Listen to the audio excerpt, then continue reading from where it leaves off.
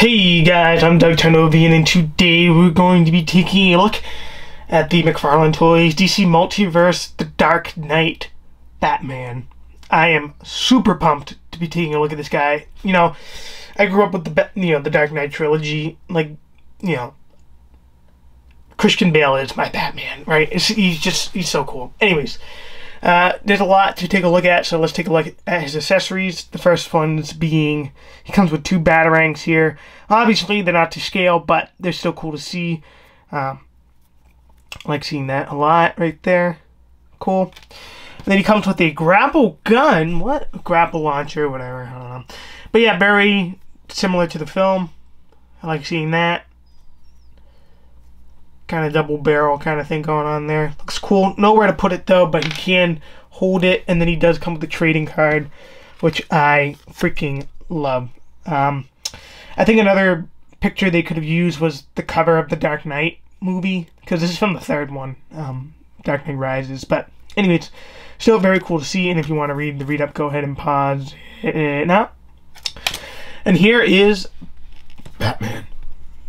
And yeah, I am in love with this figure. The head sculpt is phenomenal.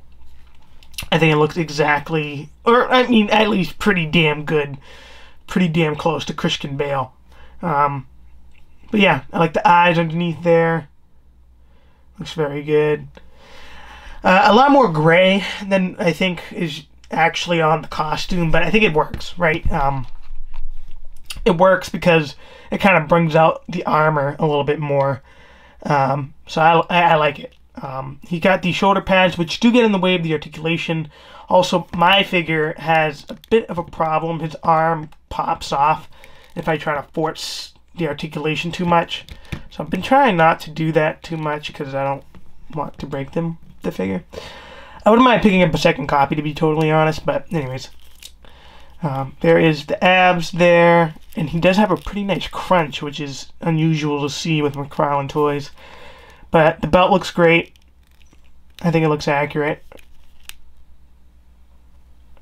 If we could focus, that'd be great. There we go. Here's the back of the figure. You can see a lot more armor details and everything, which looks awesome. You can see like the textures underneath the armor there, which is really cool to see as well. He's got the treads. Yeah, man, he's great. I absolutely love this, and I love how the cape's not too big. It's so good, and he's incredibly articulated. You can get him doing some crazy poses and everything, so that's really cool to see.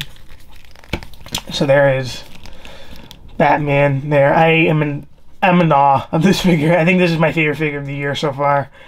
I like right next to it's probably Shazam, but we'll see. We'll see.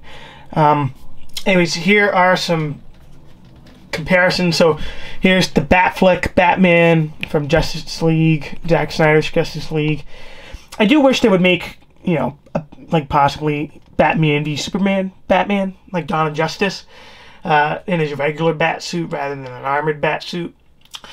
But here is Robert Pattinson's Batman, which I still would like to get a second copy of this as well, because I guess his torso's upside down and he has the collar.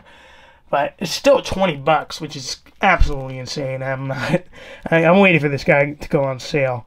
But yeah, I don't know. But yeah, there you go. Very cool to see a bit of an evolution there of the movies. And then here is Mattel's Dark Knight Rises Batman. You can definitely see the difference in the height between the two figure lines there. But yeah. Sorry if the focus is a little... There we go, that's a little better. But yeah, those look amazing. Anyways, hope you guys enjoyed this video. If you did, do all the good stuff and leave your thoughts down below. And I'll see you guys in the next video. Peace! Thanks for watching.